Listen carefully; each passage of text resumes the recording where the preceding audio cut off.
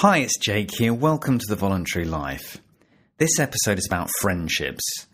And I want to talk about friendships because they're one of those areas of life where we really do have the opportunity to live the voluntary life, to make our own choices unconstrained and follow our own desires about developing friendships with other people. You know, in so many areas of life that we talked about on this podcast, there are such significant constraints on your freedom to choose to live the way that you want to. If you want to become an entrepreneur, you're going to encounter all of this red tape and regulations and so forth, and you may not be able to develop the business in exactly the way that you want to. You have to find workarounds and you have to work within these constraints. If you want to achieve a level of financial freedom and save for the future so that you have, more freedom to do things that you want to do, you have to deal with the problem of taxes, that whatever you invest in, you've got to make all these tax considerations. And you also have to deal with the problem that the currency itself loses value through printing of the money supply, through inflation and so forth. So there's all of these things, these constraints that you have to work within. But when it comes to personal relationships, this is really an opportunity for us to live and enjoy the benefits of voluntary choices. And what a joy that is, and what a thing to be relished. Sadly, even though friendships and personal relationships are the area where we have maximum freedom, it's often the case that people have a circle of friends or friendship circles that they find deeply dissatisfying and that they don't feel free in. They don't feel free to speak their mind. They don't feel free to express their feelings and so forth. And I've had the experience of being in a circle of friends or having a circle of friends where I realized that I didn't really feel free to be myself, to really enjoy those voluntary relationships to their full extent. So I'm really interested in the question of how to get the most freedom and joy from personal relationships. And I'm really interested to hear your thoughts about this. If you have feedback about this subject in general and this podcast, I'd love to read any comments that you have. Please do comment on the website and email me. And if you have any thoughts about people who I should interview, who have interesting things to say on this, please let me know, because this is something that is of real interest to me too. And I thought I'd start off by talking about investing in friendships, because you don't control or own your friendships. There are two people involved. The other person has their own feelings, their own desires, their own needs, and so forth. But you do control your input into the relationship, and you are responsible for your choice to invest in the friendship or not. So the question is, where should you invest? What friendships should you invest in? And I think this is an important issue because many people find themselves with friends who they may have because of a sense of obligation or guilt, or maybe just because of the momentum of history, that they were friends with that person for so long that they're still friends with them. And what I'd like to talk about is the conscious choice to invest in friendships. Now, investing in friendships can take many, many different forms, but ultimately, I think a useful way of looking at the most basic kind of investment that you make in your friendships is your time. When you spend time with someone, you are investing in that relationship. Your time is a limited resource. We've only got so long to live. So whenever you choose to spend some of that time with a particular person, you are investing in that relationship. Now, here's an interesting thought experiment for you.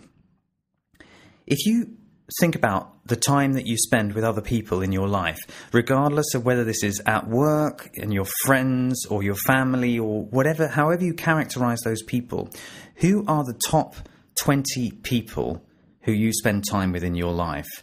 I found it a useful exercise to write this down, and you might find it interesting just to think about, without any judgment of why or what the circumstances are, who are the 20 people who you spend your life with? You can think about the last 6 months or the last month, whatever makes most sense to you, but who are the 20 people who you actually spend your time with on a day-to-day basis?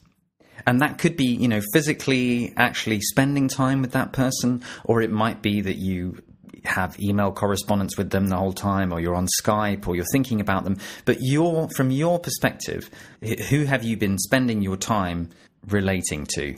Because the interesting thing about that list is that regardless of whether you call those people, work colleagues or family or friends, those are the 20 people who you are invested with. Those are the people who you've chosen to, for whatever reason, to invest your precious limited time with. And I think it's interesting just to look at that list and consider how many of those people you would call friend and what the quality of that friendship is. And when I say whether or not you would call them a friend, I don't mean whether or not you're known as friends to each other. I mean just from your own feelings. Would you choose to spend time with this person if you didn't have to because of family commitments or work commitments or anything else? Regardless of the circumstances, would you want to spend time just being in this person's presence because you found that it made you happy, regardless of, wanting to achieve specific things with them? So what we're talking about is, what's the quality of that relationship for you? Would you consider them to be people who, just in terms of your feelings, regardless of their feelings or their needs, do you feel happy spending time with that person? And I think it's really useful for oneself, privately and for oneself, to be honest about the way that one feels about these 20 people who you've invested your time with. There's a really good test that Guy Kawasaki talks about in the book Art of the Start, which he calls the shopping mall test.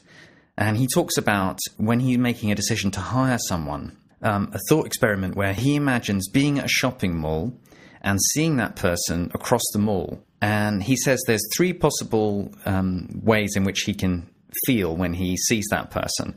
The first is that he wants to, call out to that person, run across the mall, make contact with them, because it's a great unexpected bonus that he gets to see this person, and it's a real joy to see that person.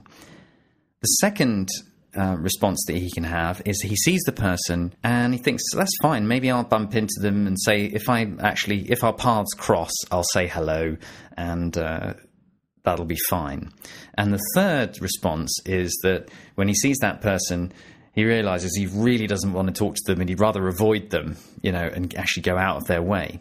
And he says that when he's thinking about hiring someone, he only ever hires people who fit in the first category, where he would go out of his way to go and say hello to them if he saw them in a shopping mall. And I think that's an interesting measure of your own feelings. And the idea being that life is just way too short to work with people who you don't feel those kinds of friendly feelings towards. And I think that's true with hiring people, and I think it's also true when considering whether or not you want to work for someone or work with with a team of people. So that is a nice measure of the quality of a friendship or a relationship from your perspective, your feelings. Another one that I like is imagining your phone ringing and seeing a person's name on the caller display and thinking about how positive you would feel about taking that call. Would you think, oh no, I've got to take the call, or would it be a really joyful experience? And another one that I think is also helpful is to look back on the interactions that you've had with that person, whether it's the last 10 times that you've met up or the last 10 emails or phone calls or whatever, and just think about, for each one, how positive was it for you? Just from your feelings, did you come away from that interaction thinking that that was a positive experience or a negative experience? So what's the proportion of positive experiences that you've had with that person? And that can be for whatever reason that you determine it to be positive. You may find, really challenging debates to be positive, or you may find just hanging out and being with that person to be positive. Whatever you found to be a positive experience, what's the proportion in your last 10 interactions with that person? Because I think it's interesting to then look at these 20 people who you are investing your time with, and to look at the relationship between how much time you are investing with that person and how positive you feel about spending time with that person. because there should be a really good correlation.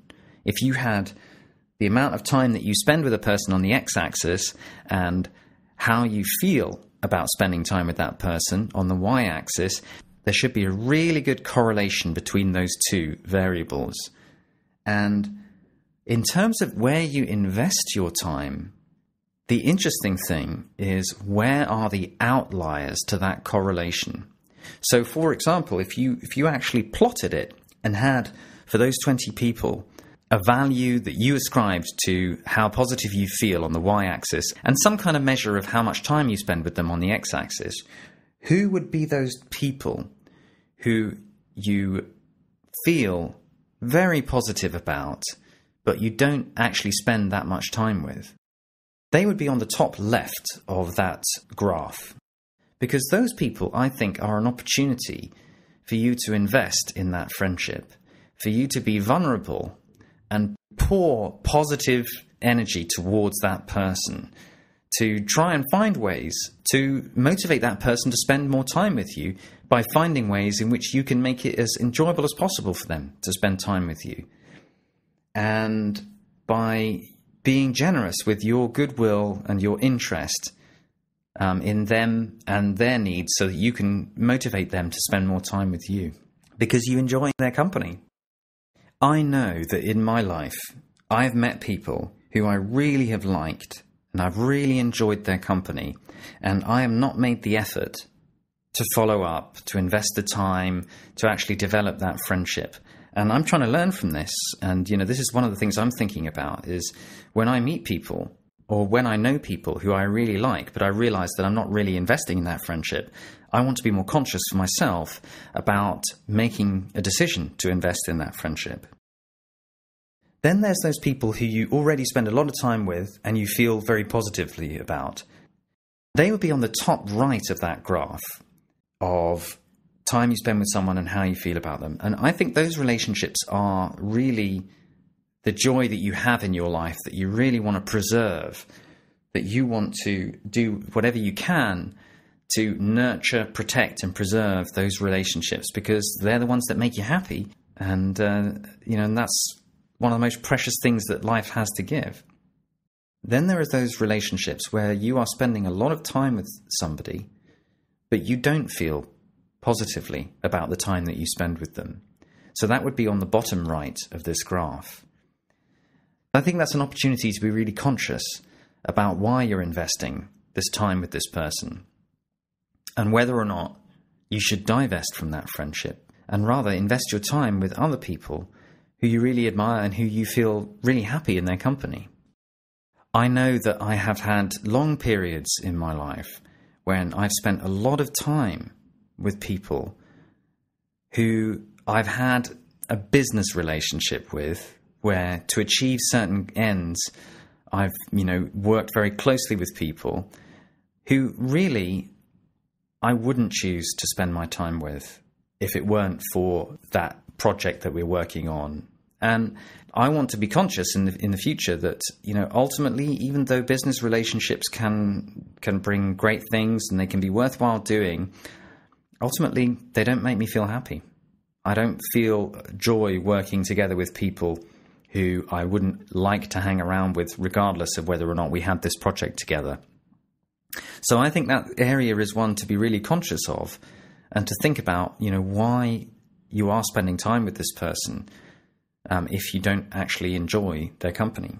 Because it is your responsibility to invest your time wisely and to invest time in those relationships which you feel good about.